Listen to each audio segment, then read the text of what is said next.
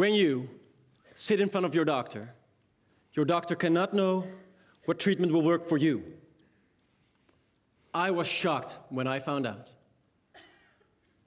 In the first place, for almost half of medical treatments in use, there is no proof of effectivity at all. This was shown in a famous study that was published in the British Medical Journal. So for 1 in 2 treatments, nobody has ever shown that they really make you better when you get sick. And the proof for the other half of the treatments is based on only a fraction of the patient population.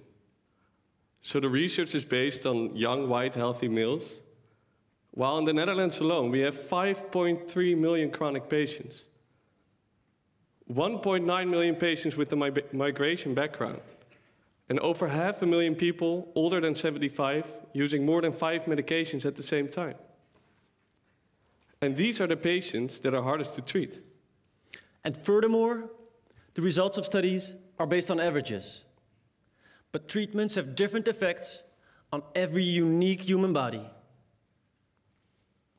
And 50% of medical studies give different results when they are reproduced. So how can a doctor trust research? So a doctor does not have access to the right information. But what does this mean?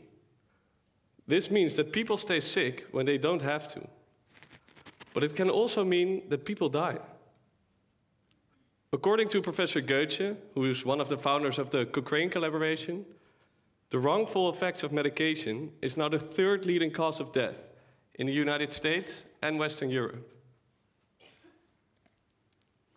We met in September 2014, when we both participated in the Dutch national think tank on big data. We immediately found each other in a shared conviction. And from that moment on, we spent all our time on it. Our conviction is that we can use the digitization of the world to make healthcare smarter and much, much better. I studied medicine. I've learned how the human body works. I've seen how medical research is done. And I've seen how doctors have to make their decisions. And I'm a theoretical physicist. And I've always wanted to use my analytical skills to have true impact on the real, ever faster changing world. And we would like to see a world where there's proof of effectivity for every treatment, and that every single decision in healthcare is based on solid evidence. And this is possible in the digital age, where doctors are generating more and more data each day. This gives us the opportunity to learn from every single patient, including children, women, elderly, ethnic minorities, and the millions of patients with multiple diseases and medications. And we analyze from all these patients which patients are similar to you.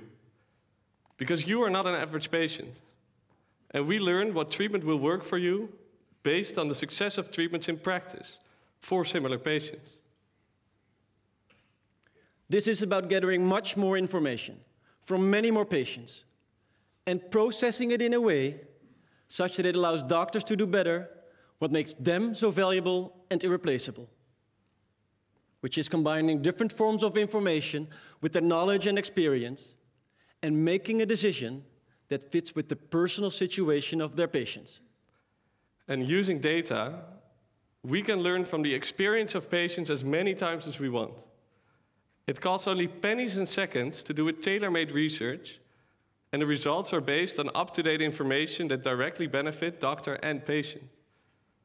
And by presenting the expected outcomes for an individual patient, we provide the doctor with all the information he needs to choose the treatment that will truly benefit his patient's lives.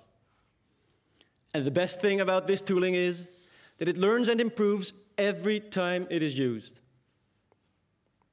We've experienced that without medical knowledge, you cannot learn anything from medical data.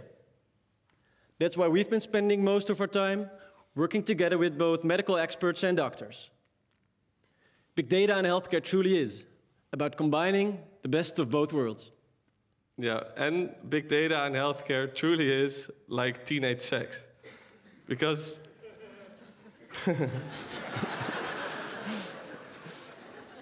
Everybody is talking about it. Everybody wants to do it. Everybody is saying that they are doing it, but nobody is actually doing it.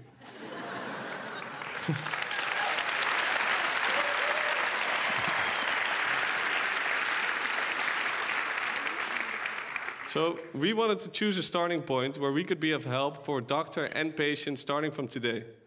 So we chose bladder infections. Up until now, doctors have been basing their decisions on 17-year-old research based on about 400 patients a time, whom are all relatively healthy female patients. It took us 3 months to analyze recent data of over 250,000 bladder infections, including 12,000 pregnant females, over 80,000 elderly, and over 50,000 men. We have shown that even for one of the most simple and common diseases, we can provide doctors with new and solid evidence to base their decisions on. So we radically transformed the way we learn what treatment will work for whom. But it feels like a very small step to us, because for now we've only been using medical files that doctors have been generating for years. But there's a tsunami of information coming our way. It's data of increasing quality. All medical devices gather very valuable information. We generate terabytes of data of CT scans, MRIs, patient genomics, and patients themselves track their sickness and health through a lot of wearables and apps.